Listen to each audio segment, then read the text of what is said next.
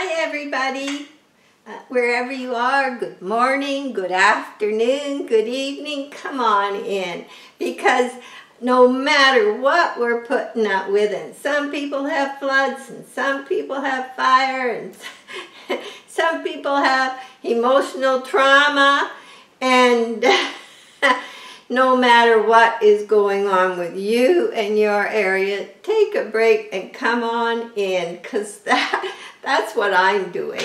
You really need it. I mean, I've heard stories. You know what cabin fever is.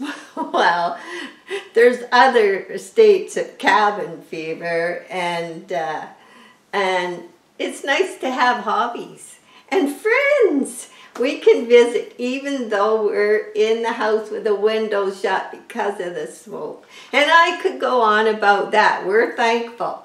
We can see across the street, and we don't have fires at our door or flood. I mean, there's so much to be thankful for, so I know I'm smiling. Some days I'm a little sad about this whole thing. You get up every morning, you trudge and open the curtains, and you go, oh, no, not again. But anyway, we hug each other, and we just say we're here and we're hanging in. And it's much nicer to hang in with you friends, because I got to know you, and we can communicate, and we might be miles away from each other, but we have so much in common. And today, we're going to talk about why it is the best thing to be growing in bark.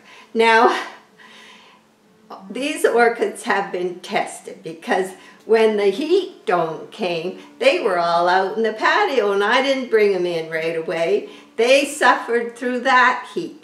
They were getting more light out there, but then the smoke, and I brought them in. So how are they doing, and how is this affecting them? And it does make a difference if, like, we only have the one air conditioner, so our house temperature in the night is in the 90s. There's nothing you can do about it. And if you go down the end of the house, it's usually the coolest. Well, it's worse. It is hot in this house, and it is because the windows, you can't open the windows or just let in more smoke. So the windows have been closed, and it's stuffy. Jack had this idea. He says we got this really old vacuum rainbow or something, but you put water in it, and then when you're vacuuming, all the dust is supposed to be collected in the water, and it is. It's usually dirty when I vacuum the carpet. It's full of dog hair, and it does work. But he says, what if we were to plug in the vacuum and let it run, and it will clean the air out? Well, it's noisy, I'll tell you that. And I tried it in the living room, but anyway, it also creates heat because it's a motor running. So anyway, I ended up moving it down the hallway, and I don't know if it did any good, but we've shut it off, and it's still sitting in the hallway, but I'm going to put it away. But anyway, I better not go on. Okay, now, why am I saying that growing in bark is the best thing? And it will actually help your orchids survive times like this. The only stipulation, and I have just bark, there's no other things in mine except a couple, and we'll talk about those. But mine is just bark. And the only stipulation being humidity. You need some humidity. Well, our humidity outside today is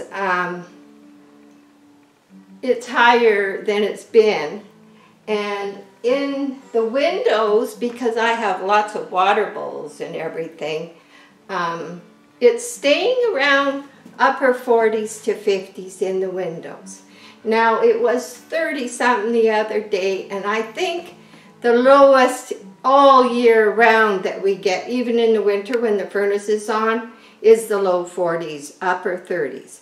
So unless you've got humidity that isn't registering, then you probably need a room for your orchids that you can control some humidity, or you have to add something to the pot and the surrounding area where they are to create more humidity. But even though we're as low as 30 and 40% most of the time, then bark is actually better.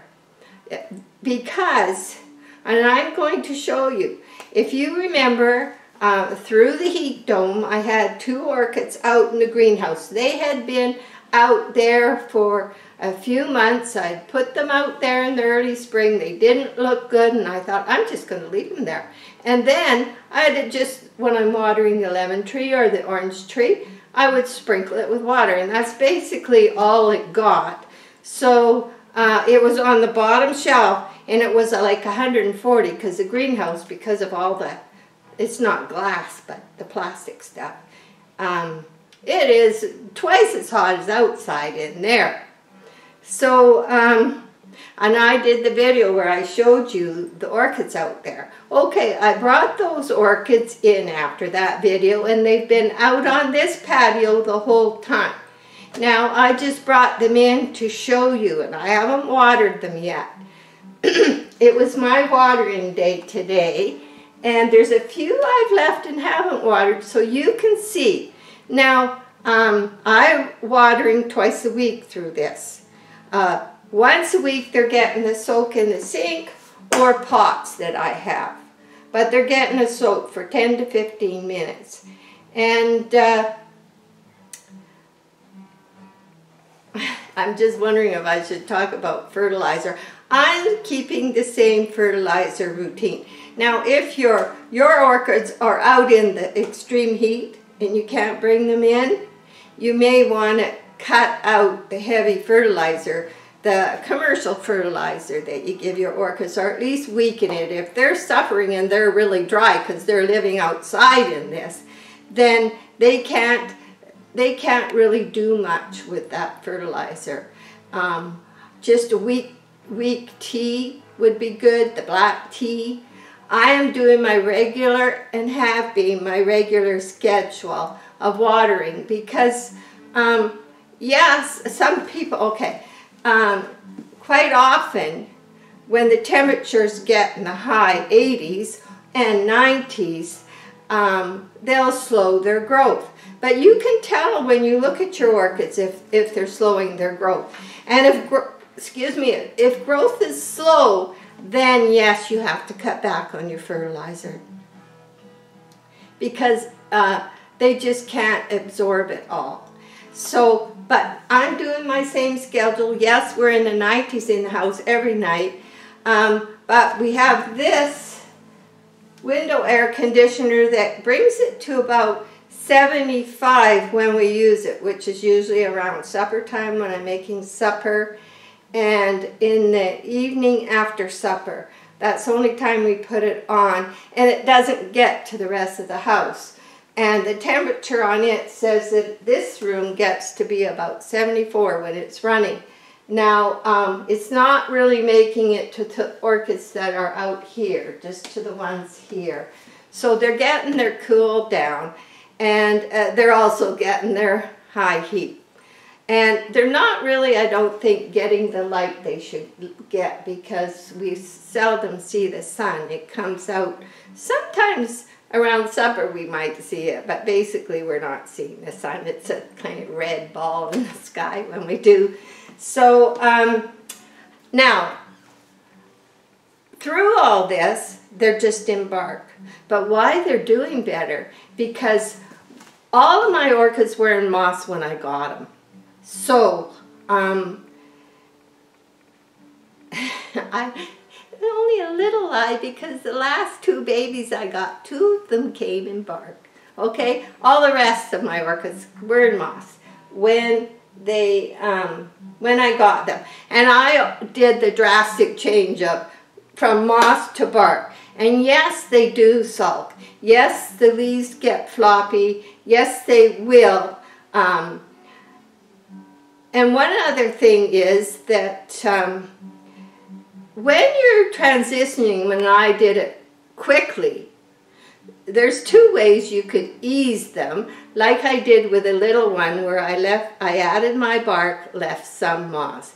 A month later, I took out more moss. There's not much moss in those pots, but in another month, I'm taking more out. Soon they'll be all in bark, and we'll look at them later. You could try this with your bigger orchids. You could slowly transition, but it is worth it to make that transition because the roots are getting lots of air because of the size of the bark, and air gets in.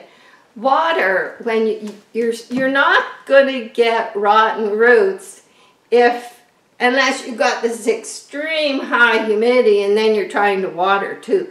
They can live off that humidity in the air. That's how they would in the wild. So those roots are going to be looking for that humidity. And if you're in a real humid area, then you have to maybe learn to make more airspace, maybe terracotta pots with holes, anything to help the humidity out of the pot they're growing in. So here, we're not that high humidity, so the bark is working out good, but it's getting a real test because of this heat, this dryness. No rain since spring. We had a couple nights, a thunderstorm went through and we had some rain, and that is it. So they have been, other than the 2 watering days, the one which I give the soak, the second one, the little ones I might bring here and just run the water through. The other I go with the watering can because most of them are over containers sitting above water. And we'll do a video of the orchids later. And that's all they get for their second one. And usually it's Wednesday and Sunday I do this. And so that's how it's working for me. Okay, let's look at those orchids that were outside. They're getting no special treatment. They've never been in the house.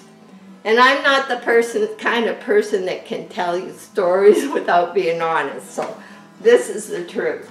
So now I haven't watered them yet, and I'm going to. They are sitting on a container that keeps them above the water, but over a bowl of water out there. And I do have a mister that I haven't really been running very much. So let's look and see what's happening in there. Let me see if I can get a, hold on a second. Just go to the store.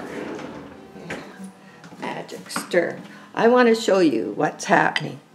Okay, look at these new roots. They've been getting no special treatment.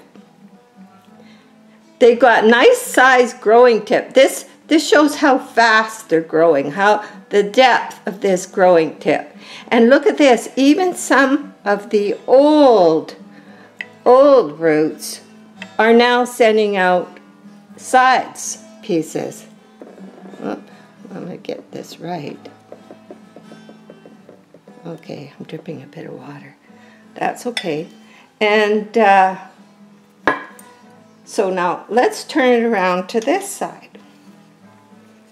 And the same thing.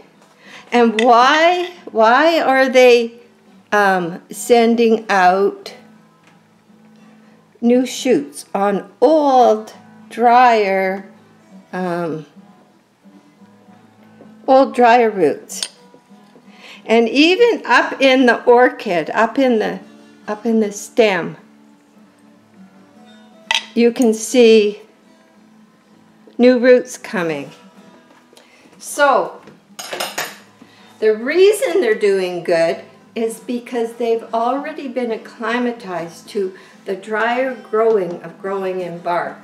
Bark will drain quickly unless it's like a year old or something. And that's why, you know, a lot of times they say when you go to bark, oh, you got to let the roots dry out. So it's good to let them dry out and don't water. Maybe don't water for a couple weeks and leave them like that.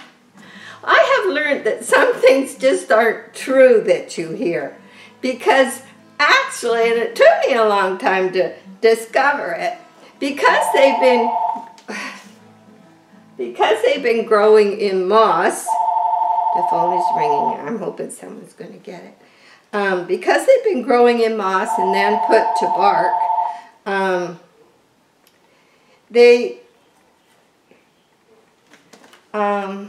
what was I thinking? Anyway, they've been growing in moss and then put to bark. They're used to that moist environment, and you're taking that away real quick.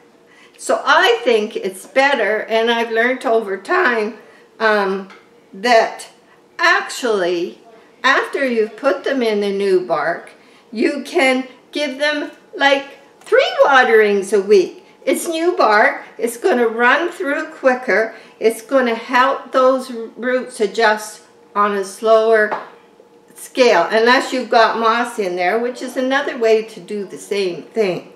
So they actually, if you're worried about the roots healing and leaving them drier, I don't agree with that.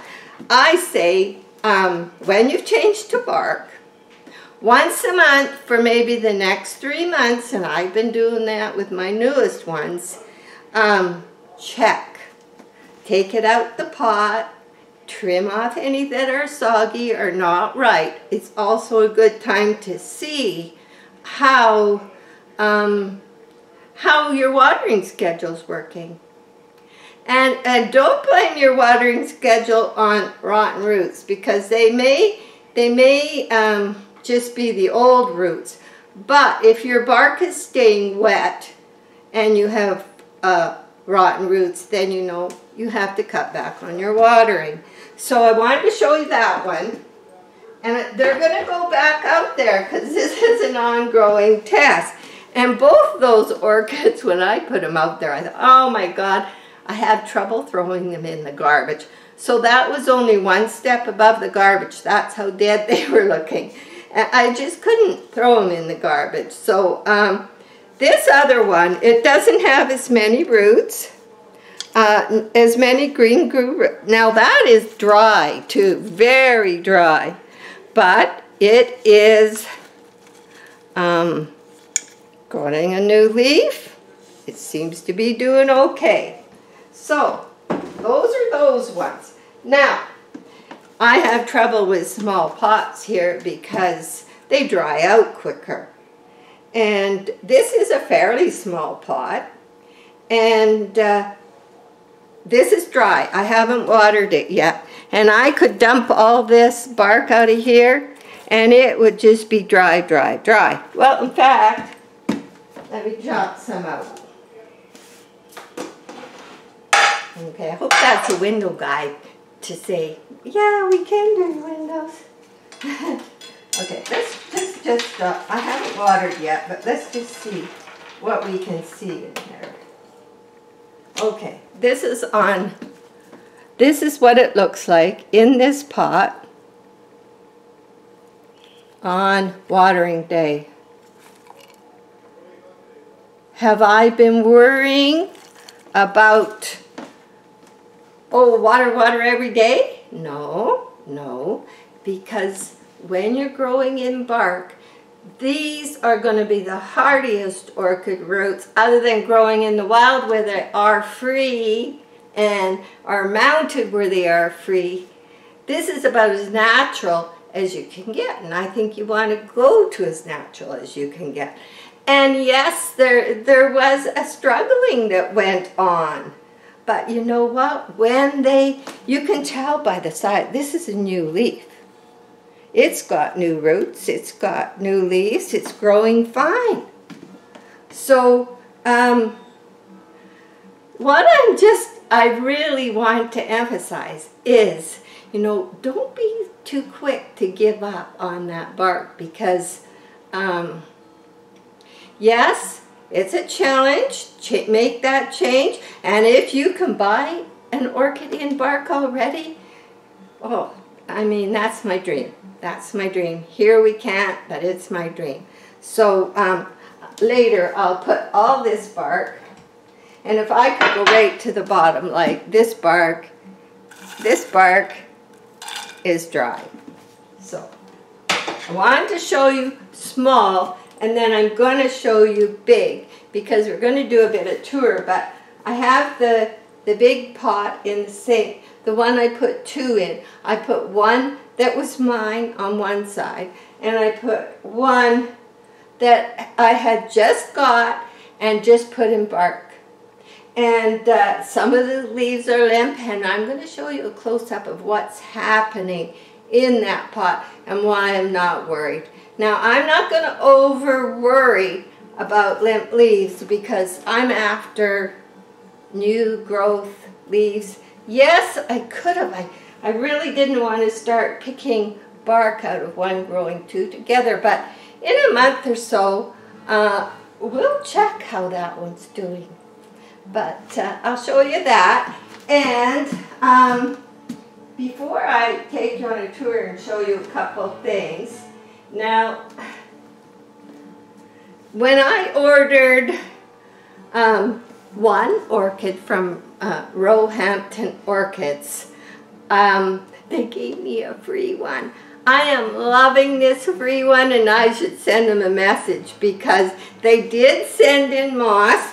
And as you know, I'm showing each video where I'm picking the moss out, and I'm down to maybe 1/4 moss and 3/4 bark right now, and I'm going to go less. And they are in small pots, but they're in the sort of northeast windows, so they're getting not well, there's not much light here anyway, but it's a cooler area maybe. So what's happening in here? Well, it did have 2 flowers, but the first one that was actually out, it came off and I trimmed it. It was on this dead little thing here. But look there's more coming. They look really good. There's even more coming down on the bottom of this stem. And what's happening in here? Some of these roots are just loving to cling to this bark. And I want to show you this side. So the idea of the bark on the top and not having the bark, and then this little split was in it when I got it. So the idea of having the bark on the top and not putting bark around, which can help some people that water too much get crown rot because it's hanging around that top surface, is that all these roots that are on the top, and they were on the top of the little pot when I got it, and they are getting hardy. They are already getting used to being in bark, to having a drier air around them, and roots growing in bark are hardier than any other root. They are. And I've read that on some of the Orchid Society pages. So this is looking really good, and I'm loving it. I really am.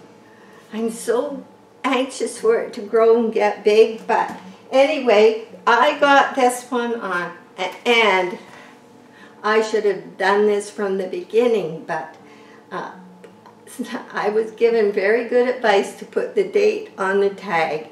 And now I have, this was April 28th, 2021. And it's Alfinia. At least I can pronounce that one. But when I ordered one orchid from Roehampton Orchids, okay, let's put that one. I ordered, all right, no giggling, you guys. I'm not even trying. Here we go. I ordered this orchid because I just loved the leaves, and I'm getting a baby leaf. Yes, and this one got watered, but there's nice roots down there. They're nice. They've just been watered, and it's doing good. So now, these little pots are getting probably every 3rd day I give them a little extra water, just with the watering can around. There's some moss in there. I don't want to overdo it, but I do give them some.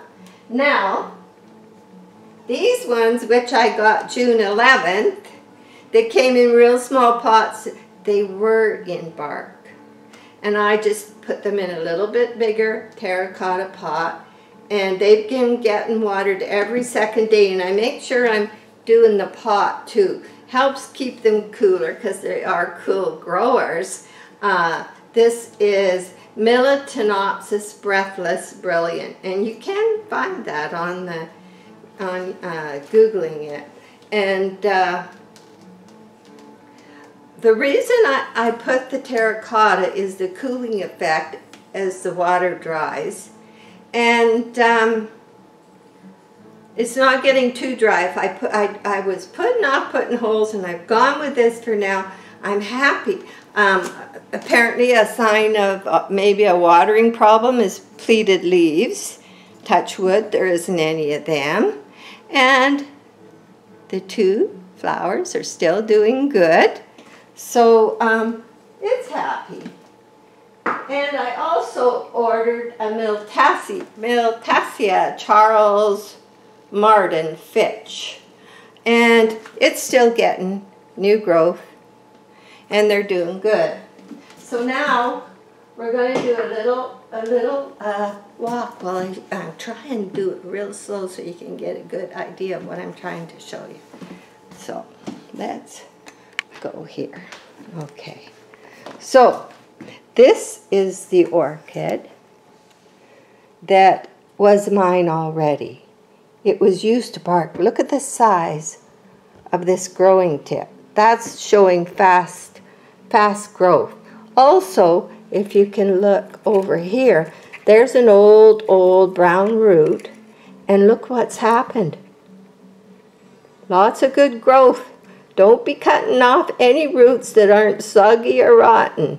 Look at the wonderful growth coming out of that. Now, we'll first look at this one. So I'm also getting a new leaf, but look in here. Lots of root growth, even down low, even new ones coming out. I love to see that. Roots coming up a little higher. I love to see that because as your orchid being monopodial grows up, you may have to cut the bottom off and you need roots up here when you've kept your orchid that long. Okay, this is the one that is new. And at Valentine's it went straight into this pot. And yes, this leaf is limp. And so is this one. I'm not worried about it because, you know, in time as new leaves come, you don't notice them. They're still on the plant. But look at here. What I am happy about is very good growth. Very good growth happening down in there. And over here,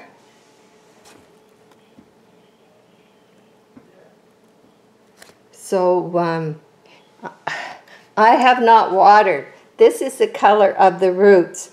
I have not watered. Why? Just from the humidity in the air. And when I'm watering, I also mist the outside of the pot, which is the drier edge because it's near air. And it doesn't hurt to mist the outside of your pot because those roots will grow more roots trying to get out to that humidity. This is what is good. They're getting lots of air from the bark and you're also getting humidity. So now let's I'll do a close-up in there.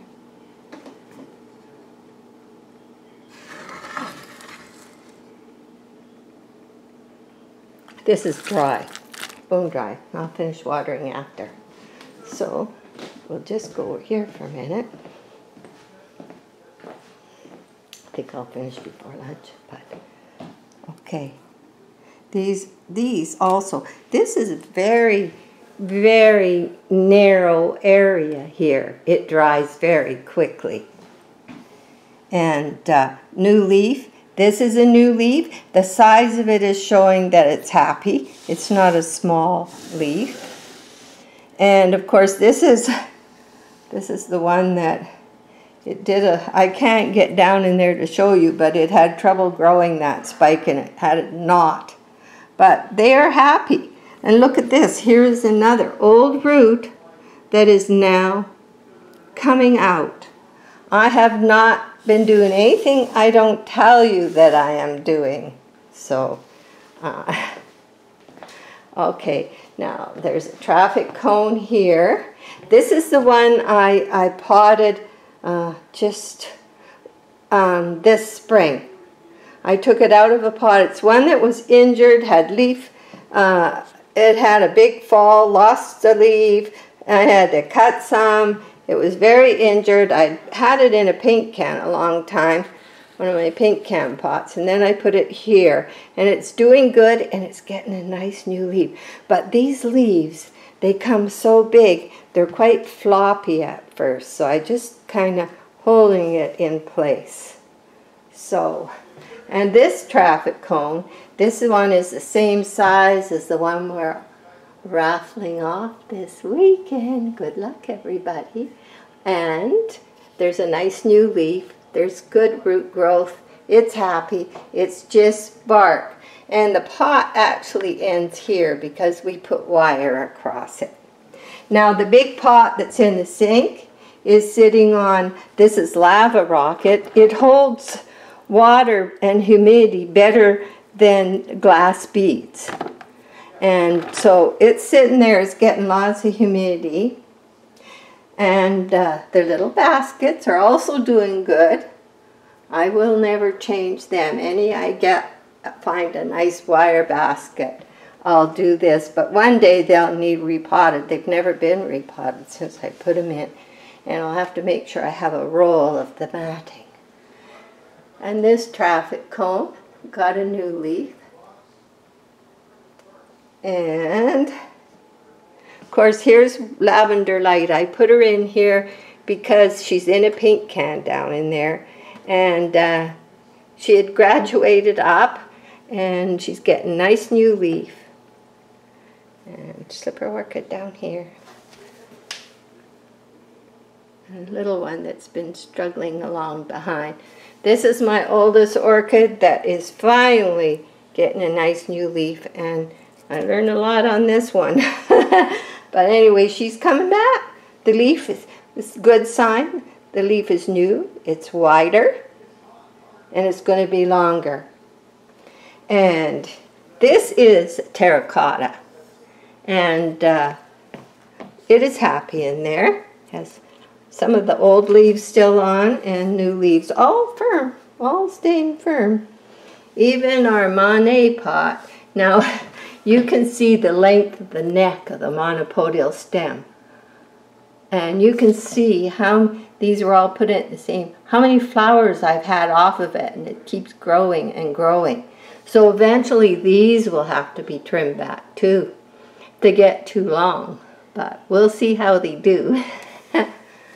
And I think that's it for this window. We're going to go to the other window. Okay. Now here's the other one I just repotted. These were two of my pots. And here's an old root growing more. I think that's Jack's brother on the phone from Ohio. They're whistling. They know what they're doing. And lots of new growth in there. You can see in there. So they're doing good. Yep. And back here is Val Memoria Retic. If you've had one of these, they do not like a lot of light. It took me a long time. Even though they say the bigger plants have bigger solar collectors, they can collect more light. They don't need to be in the light. I was thinking that with these, but this isn't true. These like very little light. It's getting a new leaf, and it took me a long time to figure out what that one liked. So. And this is a medium-sized traffic cone. They're hard to find. I like them, but they're hard to find. And they're the rubbery ones, not the hard plastic. I do not like the hard plastic. And the big lip fell still has 3 flowers, and I've left them on her. So, and of course these 2 here, they're the ones that were struggling, but there's lots of roots coming. Let's see if I can get over here. Lots of roots coming. New leaf. This one was even worse. So, anyway, we better go over here. We're almost done. Okay, this is what we've got out our window. We're thankful we can see across the street. You cannot see town. You cannot see, you might see a hint of those huge mountains and a bit of the lake this way. But if we were in town, it would look the same here. You think, oh well, you're in the light, but it's there. It's just more and more of it in the air. It's just day after day like this. So, have a good rest of your day, and we'll see you on another video when we'll be making the draw. And after that, 1 mister a month for 6 months. Bye.